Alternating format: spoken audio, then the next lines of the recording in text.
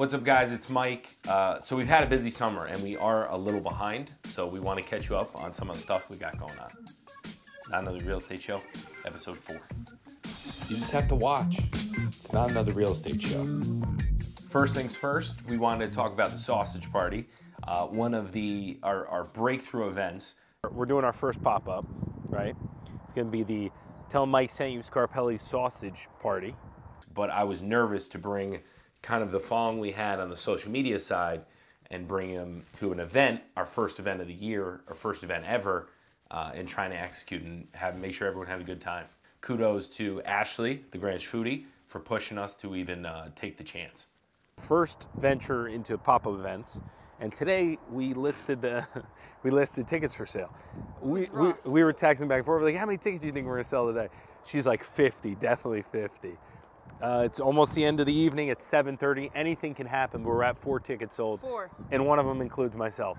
So. And I remember thinking, like, wow, we have a lot of money invested in this venue, sausage, supplies, and if we sell 10 tickets, we're gonna lose a lot of money. So at that point, I got frantic in the promotion. We had all these things we had to do. Keep in mind, I'm a full-time real estate broker who just went off on his own. We're in the middle of the spring market, which is traditionally the busiest market ever. Some would argue during the COVID times and post-COVID, still one of the busiest times ever. And I'm closing deals, I'm negotiating, I'm putting offers in while we're trying to execute this event. Thank God Ashley kind of took the reins, took charge. Her family was incredible. They jumped in. We went to their house the night before and they were physically putting things together. Incredible the way they stepped up. Chris's family came in early, helped set up. The chaos, even though everyone, all right, Pete, get out of here. It's my dog, Pizza. So everyone really stepped up. The Costco community in general, Scarpelli's, Chicken Joe's, my guy Pat Prizanzano, who came in through in the clutch with DJing. They really showed to me what that community is about. So shout out to the Costco community. Thank you to everyone who helped make it possible. I know I left people out, but if you were involved in the sausage party in any form, I appreciate it more than you know. I almost had a mini heart attack leading into that event. So thank you for everyone keeping me calm. And if I looked a little uptight during the event or pre, that's why. We are at the venue for our first ever pop-up. Last time we checked in, I think it was when we released the tickets. And we sold 4. Sold a big 4. Shout out to whoever bought them. I got to look back. We might have to give them a prize. We're at a whopping 67 tickets now. 67, which is not bad. First event, we're going to go through the venue today and lock down some specifics and kind of give you an idea of what the feel is going to be. So we're going to transform the Greenwich Botanical Garden until the Greenwich Sausage Party. For Scarpelli sausage, 100-year-old recipe, best sausage in Greenwich, possibly the world. But we're gonna hit people over the head with sausage. Yeah. That's the game plan. Sausage overload. Sausage overload. We rented out the venue here, which is basically the building directly in front of us, the grass area. And the patio. And the patio. What's your favorite part? I like this lower grass area. Lower grass area is nice. So we kind of want to block this off so that people don't sneak in too. Correct, because it's gonna be, we need paying customers here. Paying customers. Front entrance here. We're gonna do a little check-in action. So here, the food is the star. The sausage is the star. All the food, all the main food is out here. And then hopefully the majority of the action is outside. I'm thinking, Ash, pizza oven, Chicken Joe's pizza oven maybe against this wall. So put that in our little map. So we have our layout. We have the list from Costco. We have the food list. I hate to say it, or I'm afraid to say it, but I think we're in good shape. Good job, Ash. Chris, phenomenal as always.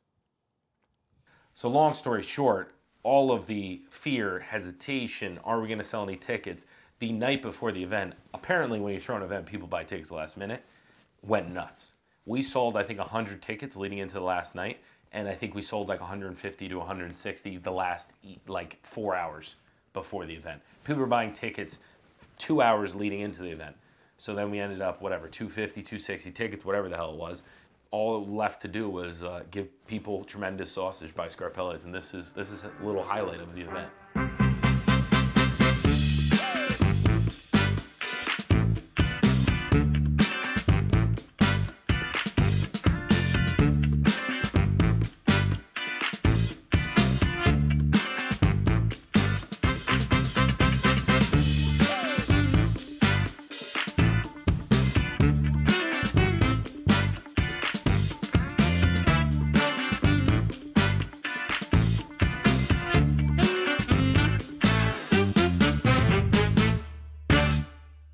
So what most people don't know is right after the sausage party, the next morning, Ashley hopped on a flight to go work for Guy Fieri, which was very cool in itself. But we didn't hear from her. We didn't want to bother her, in her defense, while she was going after this cool venture. But when she got back, we were really anxious to hear what happened. Here's a little clip of what she experienced. No kids in the car, don't worry. That was me driving.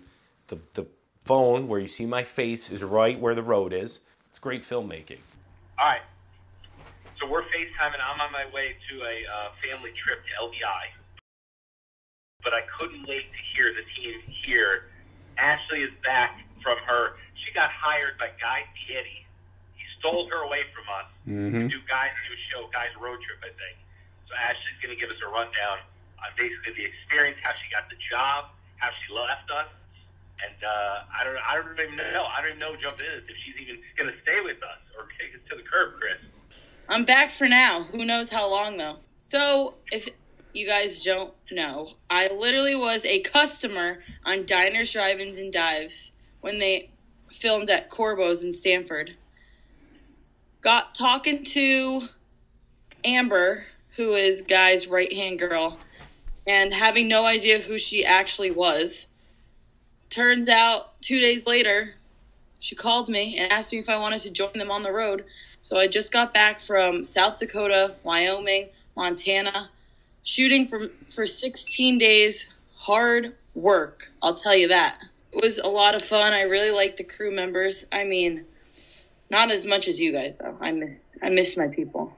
I was going to say, did it give you a more of an appreciation for how Oh, casual we definitely. are? So this episode, we obviously focused on sausage, which I actually made a comment to the team, and I'm like, I feel like I'm a sausage salesman this month. But believe it or not, 95% of my time is still working on real estate. A lot of the deals we did this month in the months prior, we're dealing with investors. So really can't show a lot of that footage. It's other people's listings. It's kind of private. It's things that you don't really show. But we did have some good success, had some really good closings. And our volume went up quite a bit this month, which I'm proud of. So here's our new volume to date.